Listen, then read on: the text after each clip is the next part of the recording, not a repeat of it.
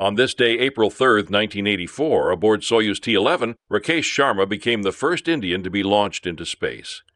Wing Commander Rakesh Sharma, AC, born 13th of January 1949, is an Indian cosmonaut and a former Indian Air Force officer. He flew aboard Soyuz T-11 on the 3rd of April 1984 as part of the Soviet Interkosmos program. He is the only Indian citizen to travel in space, although there have been other astronauts of Indian origin who traveled to space who were not Indian citizens.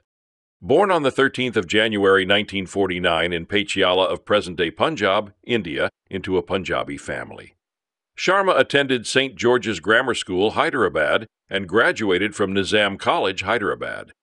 He joined the National Defense Academy as an Air Force plebe in July 1966 and was commissioned into the Indian Air Force as a pilot in 1970. He flew 21 combat missions as a MiG-21 pilot during the 1971 Bangladesh Liberation War. In 1984, Sharma became the first Indian citizen to enter space when he flew aboard the Soviet rocket Soyuz T-11, launched from Baikonur Cosmodrome in the Kazakh Soviet Socialist Republic on the 3rd of April, 1984.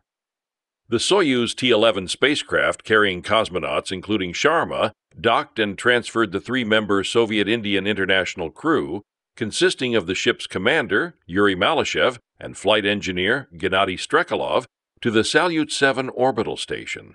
Sharma spent 7 days, 21 hours, and 40 minutes aboard the Salyut 7. Photograph credit, Subhav Sharma. Wikipedia on this day, April 3, 1984.